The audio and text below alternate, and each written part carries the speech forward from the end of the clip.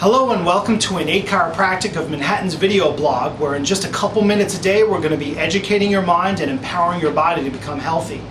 Today's topic, diet diaries and exercise logs. Okay, I use this as a tool with patients all the time, and what I wanted to do today was basically show you what a typical day of Dr. Piken's eating habits, exercise habits are. Okay, so here we are. It's the log is right here.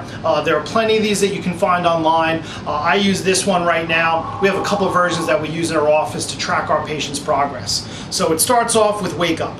Wake up 5:10 a.m. and I do a 10-minute trainer. Basically, I don't have an hour a day to exercise, so at least just 4 or 5 times a week, I do a 10-minute of intense exercise to get the blood flowing, to get the muscles moving, and to start your day better.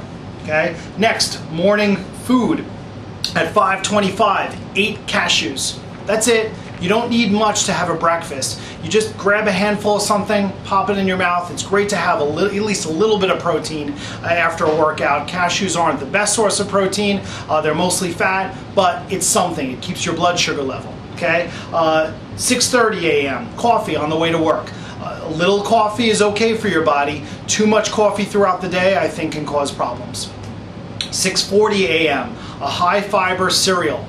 There's another blog post that we'll have up that discusses which cereal I have, but the high fiber means 6 to 8 grams of fiber as a minimum.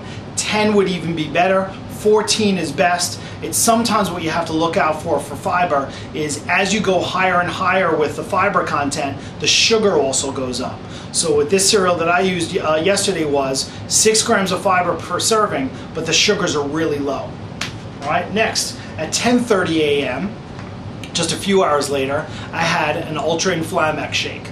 It's a meal replacement that I use in my office all the time that works on digestive health, works on giving me a multivitamin and a full meal replacement which is high in quality and very low in calories. Next, 2:30 p.m., salad. It's great to put in a salad just about every single day of your life.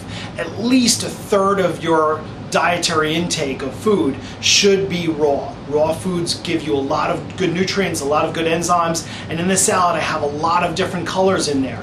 It's not just lettuce. There's cucumbers, there's carrots, there's red peppers, there's beans.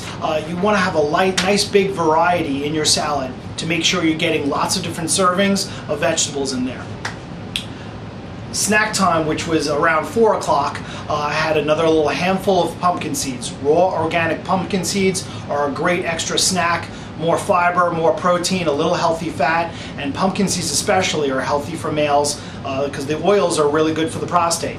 Next, when I get home at the evening meal, which is 9 o'clock, not the optimum time, but it's when I did eat, was turkey burgers without the bun, just plain old turkey patties fried up really quickly with roasted Brussels sprouts.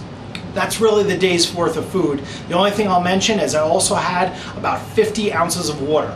I have a 40-ounce water that I had on my way home and another 10 ounces throughout the day just drinking when I was thirsty. So hope that helps, gives you some info on what a healthy diet could be like and how simple and easy it is to try to eat 5 times a day, which is a lot healthier than skipping meals and having 1 or 2 or 3 meals a day. That's just what I ate today. If you want more info about our office and how we can help you, check out our website at www.innatechiro.com. Have a great day.